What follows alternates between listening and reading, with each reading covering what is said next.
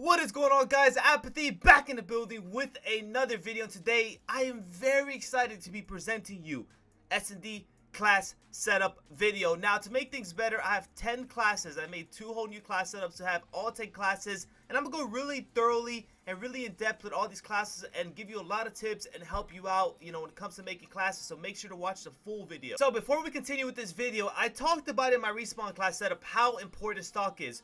So on most of my subclasses, you will see me running stock, and that's just because it's so essential, especially when it comes to 1v1ing and SnD. If the other person has stock and you don't, you are gonna die most of the time unless you get him in a good position, or unless you attack from above or some weird angle. But stock helps you win those gunfights easily. So this is kind of my secret class that I use once in a while. Gonna keep testing it out and using it more. But basically, I use only grip and stock, which allows me 2 extra points because I'm not using quick draw.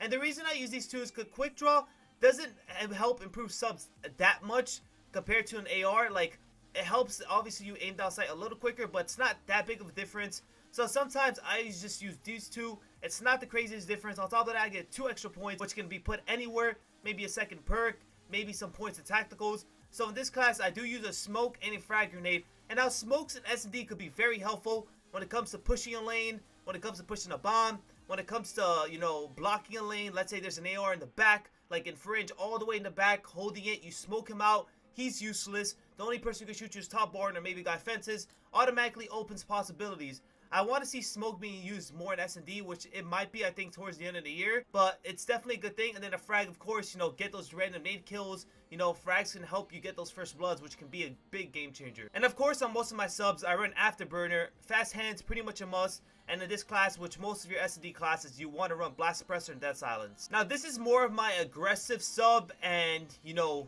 kind of my flak jacket class. This is what I consider my flak jacket class. So, I'm not using stock.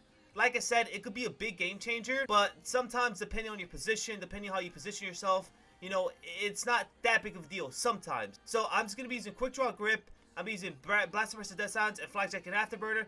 This is my class if, let's say, I know they have a RC, or they call in a dart, or I want to push something really aggressive. I have pretty much everything I need to stay alive. Now, this is my basic stack sub rush class. The only problem is I do not have Flak Jacket, but I do have Afterburner, Fast Hands, Blast Suppressor, Death Silence. The only difference between the other class, which I just showed you, is Flak Jacket. And instead, I have stock on. Like I said, stock could be really good. This is more, like I said, my stack subclass when it comes to, maybe I'm not playing well. I just pull out this class to really work out my kills, really work out, just the map, get some map control. And this is more of a, like a challenge class. Just make sure, this is pretty much like a kill whore class. Like, I'm not running any attacks. I'm not really helping the team out anyway, but it can help me get some kills. Now, for my MA class, I'm gonna have 2 similar classes. I used Reflex and SnD a lot lately because before I used to use Elo, which it's not the craziest thing, but one thing I noticed, especially the type of player I am, Reflex helps me more in SnD. I don't know why, it just does. So I definitely rather run Reflex and Search. I'm gonna keep trying it out, but it's been working for me. Then I got Quick Draw. Some people like to use Long Barrel over Quick Draw, but after recently, I'm starting to get used to these 3 attachments only. Long Barrel can be a little game changer like Fringe or maybe Infection. But, it depends. Like, sometimes you can even do this. You can substitute Death Silence, like, on maps like Fringe and Infection where you're challenging long gunfights. And unless you're in a clutch position, like a 1v2, 1v3, then it might hurt you. But even then, like, you could do this. You could say, take off that and put Long Barrel. And then this could be your class, let's say, an Infection. You go top of the cliff, challenge down the street. You have Long Barrel now, so it can help you. But other than that, I don't think taking out Quick Draw is a good thing. I'd rather just keep this class. And then, of course, the RK5. Some people like to use the LCAR. Lately, like, at a certain point, I was loving the LCAR, and then it just started becoming really inconsistent for me. So I just started using RK5 again. RK5 is a beast. Sometimes it just melts like crazy. I don't know. It could be, you can literally one burst hit fire someone. It's crazy. And then a similar copy class. The only difference is I run Flak Jacket. And this class is, like I said, I know they have streaks. You always want to switch out these classes. They have maybe an RC, maybe a dart. They're about to call it in. You saw they had it, or they call it in and you switch classes really fast and forward the time because you can switch classes until 1:15. So you use Flak Jacket class, and this is the class I switch for. I'm a really Afterburner player. Like, I love running Afterburner, whether it's SnD, anything. I just love boosting around, challenging, aggressive, flying out, having my thrusters available almost at all times. But Flak Jacket, obviously, I do not want to die by an RC or dart. That's a useless death on my part. That's completely stupid. 100% I should be running flak if they call that in. and if not, then I gotta play my life. But this is the only difference between these two. Now on to the next class set. So I got 5 more classes to talk about and show you guys. Now this class is more, I guess, for like wagers or if stuns or flashes are available. This is a very known class. You know, basically you run Attack Mask and Dead Silence. Obviously, you know, when you boost, there's tricks to boosting. Some of you may know, but if you slide, even though it makes a sound, if you don't have Blast Suppressor and you slide, it does not appear on the radar. You can also slide, and as soon as you use your thrust meter, if you start jumping around, you can test it in the private game. It does not show up on the radar. So not having Blast Suppressor isn't the worst thing in the world. Obviously, there can be situations where it might hurt you, but you know, these two, Dead Silence and Tactical Mask, really good, especially when it comes to if they're running stuns or something like that. And like I said, this is more of like a stack subclass, because you guys see I do have 3 attachments on with Afterburner. This is more like, alright, I'm gonna rush this, I'm gonna try to kill this guy here, and I just have the, you know, what I need, what I really need to kill that guy. Now this is my next class, only quick draw, grip, and the difference is I am using Blast Suppressor and Attack Mask with 2 stuns. Now essentially what I said earlier, or the last thing I just said was, you know, not having Blast Suppressor isn't the biggest thing, right? Like it doesn't hurt you that much, you know, you can kind of play with it, you can kind of bait with it. It's not the worst, but sometimes not having Dead Silence is not the biggest thing, especially if you're playing a 4v4 search, 4v4. You know, when it comes to 4v4, especially like in the Pro League or like a big SnD players, like you usually push stuff out together, or usually in a position where you can trade. So not having Dead Silence isn't the biggest thing, because usually like you're gonna position yourself where you're not gonna be heard, or you're gonna be in a trading position. So sometimes not having Dead Silence, you're gonna, don't think, oh, I'm gonna get Sound Horde, I need Dead Silence. It's not essentially that. If you guys watch pro players play, they don't always run Dead Silence, especially when it comes to team pushes, and this class is more like a team push. So I have 2 stuns on top of that if stuns are allowed. Basically Attack Mask, 2 stuns in case they don't have tag, and then Blast Suppressor. No Dead Silence. I mean, if you really need Dead Silence, then you can switch off maybe one of these for Dead Silence. But this is just type of class I rock. It's like anti-stun class, plus I got stuns on my back. So back to what I was saying, this is my other subclass, my 3rd one in this class set, and I got quick draw, grip, and stalk. It's another stat class, not necessarily, you know, like I said, stalk is really important in SnD, mainly on the VMP. Like, don't get it twisted. It's because the VMP without stalk is really bad, so it helps a lot on the VMP, and obviously you kind of want it on ARs, blah blah blah. But don't think, oh, I need to run it on the Kuda, I need to run it on any sub. It's mainly the VMP. And then, of course, I got an EMP and a Semtex. This is more if stuns aren't allowed, then obviously I run this class. EMPs are really good in SnD to EMP check stuff. Sometimes, even you might want to run double EMPs. You know, EMP checking stuff in SnD can be really helpful, because, let's say, you're scared, like, oh, maybe there's a guy in this area. Maybe there's a guy in top mansion. Maybe there's a guy in top barn. Maybe there's a guy in small room. You simply chuck an EMP, and boom. You know if a guy's there or not. And if he is there, there's a chance, you know, you double team him with your teammates, or he runs away. Now it allows you to move up.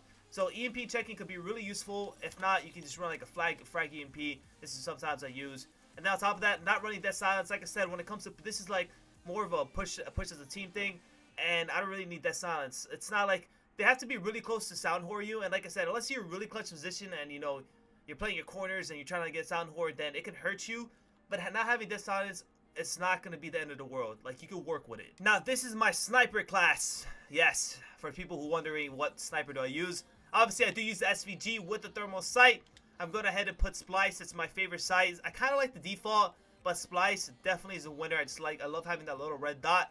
And then on top of that, I'm going to be using the RK5 with extended mags. The reason I use this is because if overkill is not allowed, which overkill is mainly almost never allowed anymore, you want to have your secondary sort of like a mini weapon, like a mini sub. Like, you want it kind of to be like a really good secondary, because obviously if your SVG isn't pulling through, someone's rushing you, you want to have something essentially that can help you kill the guy.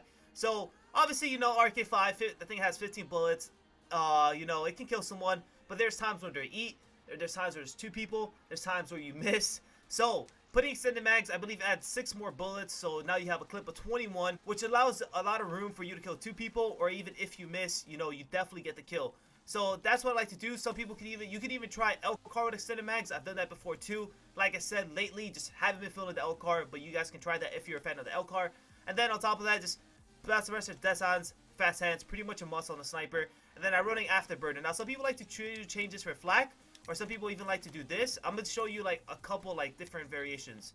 Some people like to do this, Afterburner, but what a lot of people do, especially when it's a sniper off, they do this. Boom, cold-blooded. So you kind of counter their sniper. This is usually a default class that a lot of snipers use when it's sniper versus sniper. But I personally don't do all that junk. I just simply put extended mags and then I put a stun. And the reason is stuns are usually allowed in wagers. Now, if I'm playing a tournament or I'm playing like in a CW match or something and I want to snipe, then I'll essentially probably change this to an EMP or change this to a frag grenade. You know, just having that one tactical could help.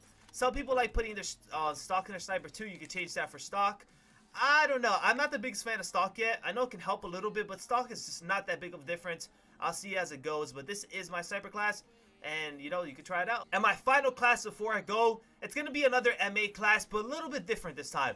So, I got what I basically used: Reflex, Quick Draw, Stock, RK5, and then instead of using Dead Silence, and like I said, when you're pushing something with your team, like Infection, Fringe, whatever the case is, you don't really need Dead Silence, especially when it comes to pushing as a team, because your teammates are there. What's the difference if they hear you or not? They know you're there. So, and by they, I mean the enemies know. Like, if the enemies are pushing up B Street, they know you're there. They're going to see you. But, you know, just like I said, it might hurt you when it comes up to clutch position. But, so let's say trophies can be really helpful, especially like Infection, B Street, you know, either side, offense or defense. People like always throwing nades down the street. So having a trophy for your teammate, you know, it helps. You can even rock 2 trophies if you know they're high on tacticals. If not, usually what I like to do is a trophy nade, just because that nade can help me get a kill, can weaken somebody, can give me some information, you know, so it helps here and there. And then obviously Afterburner, Fast Hats, and Blast Suppressor, and that's it. So I hope you enjoyed today's video. I know it's a little bit long, but I hope you guys learned a couple things. Had to go through 10 classes, and I wanted to talk a lot about them, go in depth as possible. Make sure to like, comment, subscribe. This has been your boy Apathy. I hope you have a good day, and I'm out. Peace.